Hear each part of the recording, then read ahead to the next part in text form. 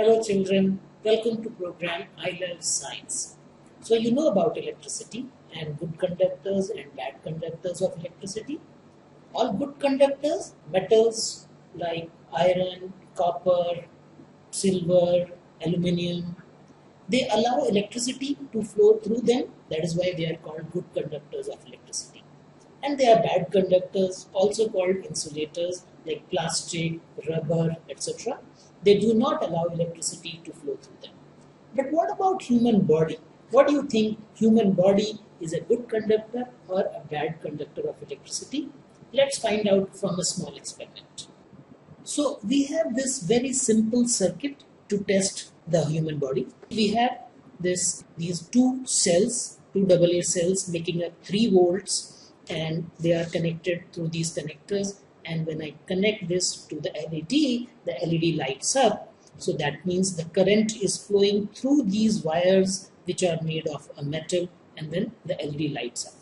But if I want to test the conductivity of a human body, then I will try to make the current flow through our body. So instead of connecting the plug directly here, I can connect it with my finger, and on the other side I will connect my other finger and then see if the bulb lights up. Now you see it does not light up.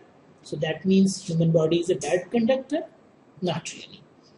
Actually, if you look at it very closely, you will see that LED is glowing very dim. Let's take a closer look. See this?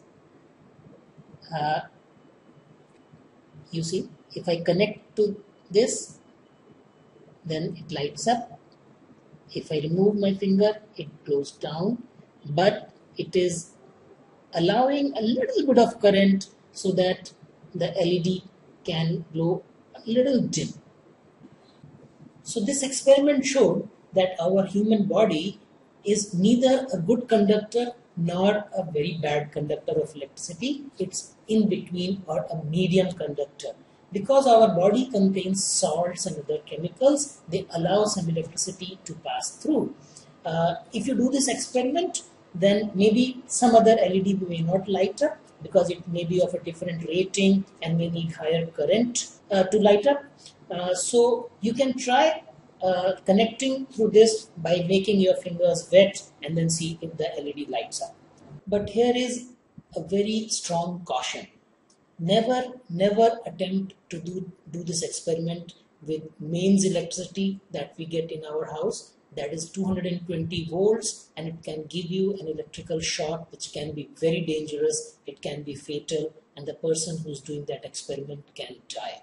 Always do this experiment with a very low voltage thing like these 3 volts here. Okay, so enjoy, be safe.